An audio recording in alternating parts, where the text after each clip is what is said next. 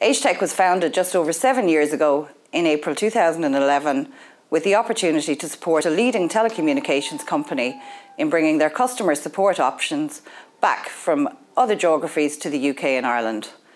We have grown from an original team of 9 to almost 1,700 people across 4 locations. Waterford, our original site and our head office, was followed by our second site in Wexford.